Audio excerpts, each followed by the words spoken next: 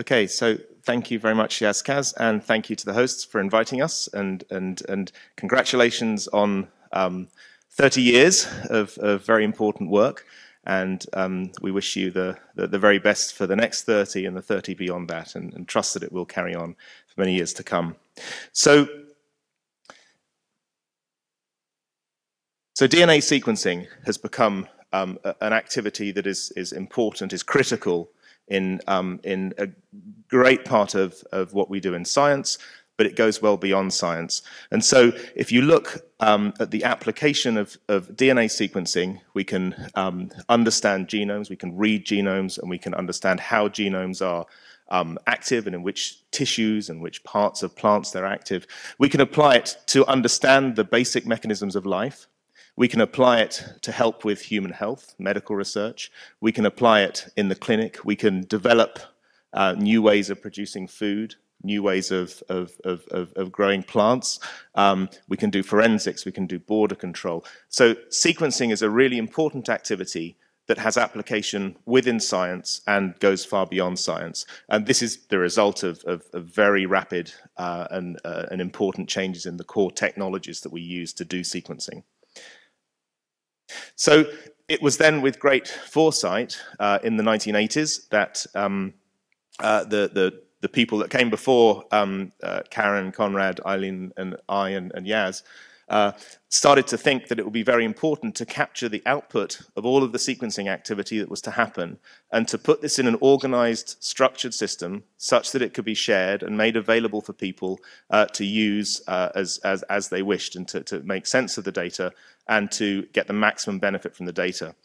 So back in the 1980s, we designed what was then a very modern way of doing this. We designed databases and data structures to share data in an organized way. And essentially that still persists. We still have that. We've done a lot of other things and we've extended, but essentially that some of the early thinking, the early planning still lives on at the technical level. But actually, more importantly, the concept is still there, that you put all of the world's data into one place, you make it freely available for everybody to get maximum benefit, and by sharing the data around the world and making it open, we can maximize the benefit to humanity, the benefit to the planet from doing all of this sequencing.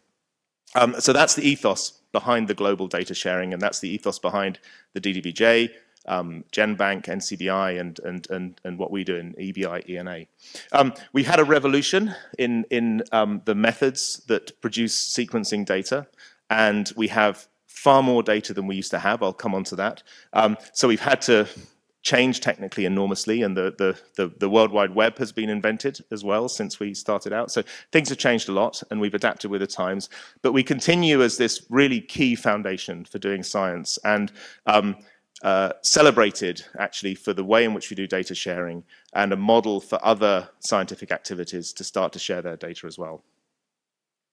So what we're going to do is tag through the four of us. I'm going to talk a little bit about INSDC itself, and I've done much of that. I'll talk about what we do in Europe, and then I'll give an example of how sequence data can be used in marine science. Conrad will talk about how we organize species names and do taxonomy. Eileen will talk about species identification using sequencing, and Karen will talk about safe supplies of food, assuring safe food, and how sequencing is used to combat infectious disease. So the scope of the INSDC is data sharing of sequence data. And as I think we heard from Yaz, we have this data exchange, a three-way data exchange on a regular basis. All of the data that are put into DDBJ by scientists get pulled over to NCBI, to EBI.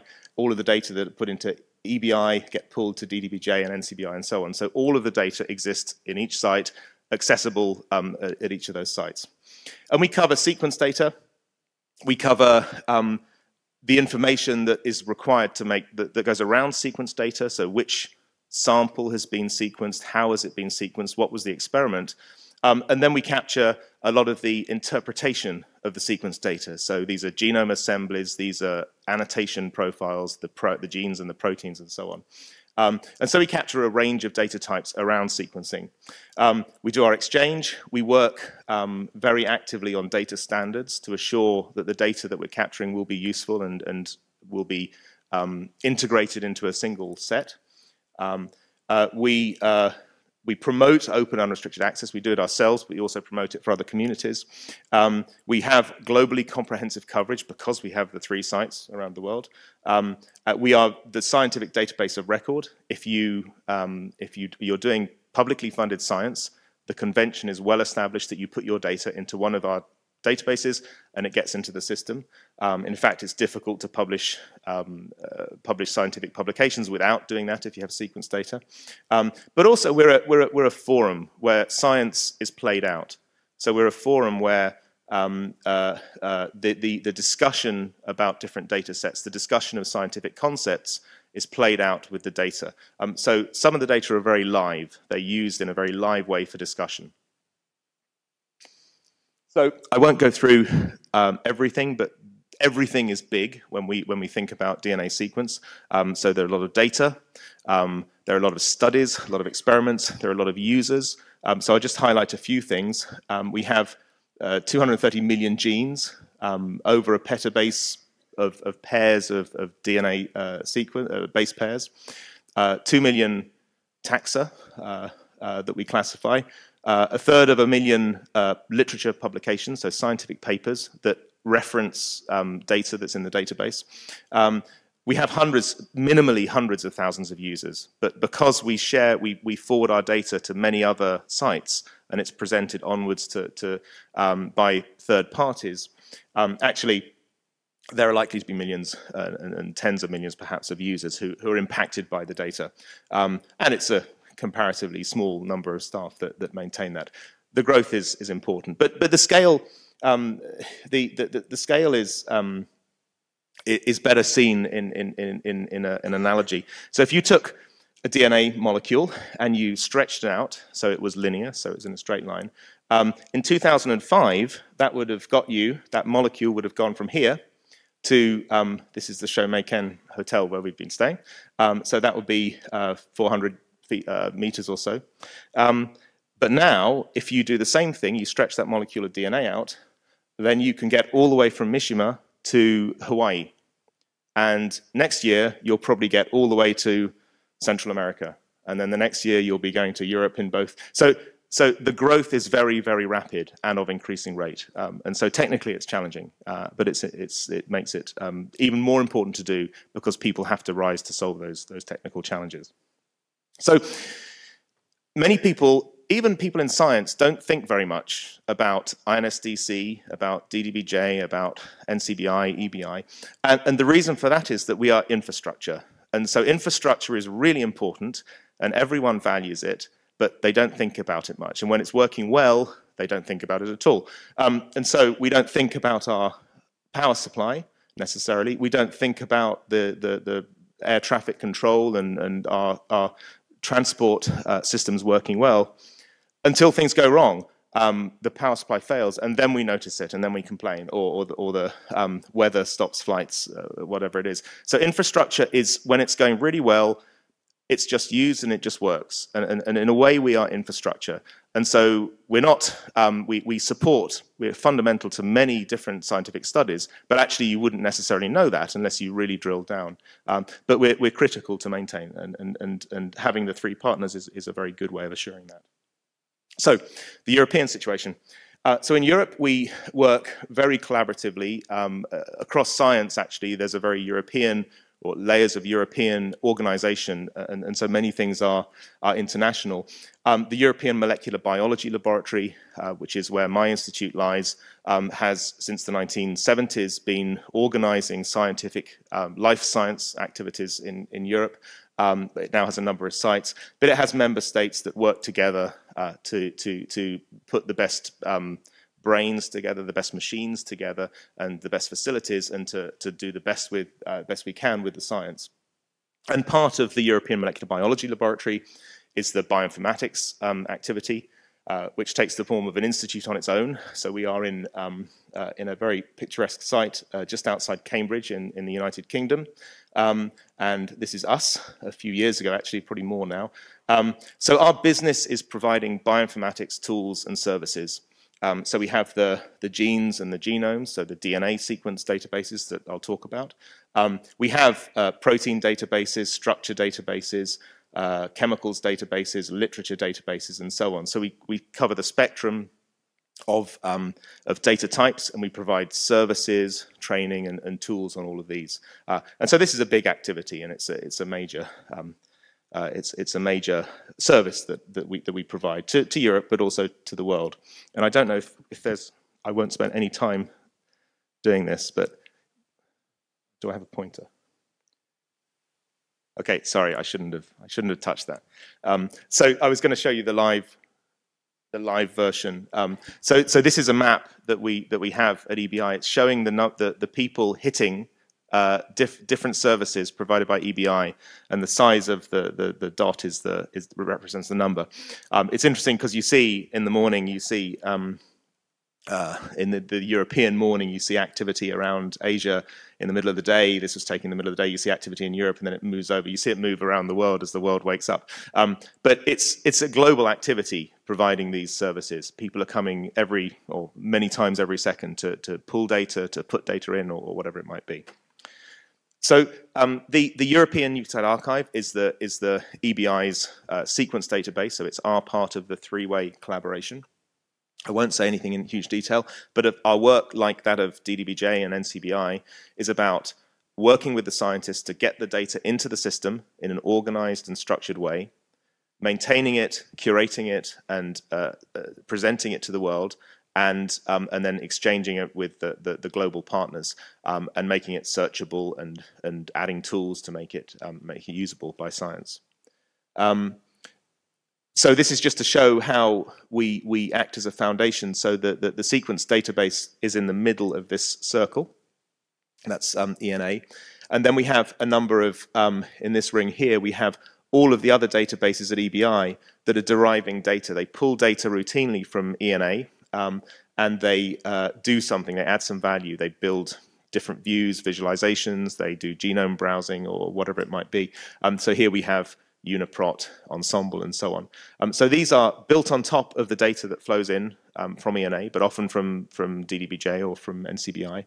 And then they offer various services and tools. And so really we're the middle of a very big developed system. And at the European level again, this is just EBI, but you can see all of the nodes in, this is another European organization to promote bioinformatics connectivity within Europe. That we have a lot of dependencies and extra services, ways in which people can access the data through different tools and different sites around Europe. So it's very much a foundation layer. So just to give an example of how it's used from the marine science domain, this is something that we've been involved in, one of the projects that we're quite close to at EBI. The oceans are really important. I probably don't need to say this. They are critical. Well, they hold a lot of interest. There's a lot of diversity within the oceans that is yet to be explored. So there's a scientific interest. But also they are key to regulating the planet. Oxygen supply, for example, is much of the biogeography, much of the geography we see is influenced by the life that's in the sea.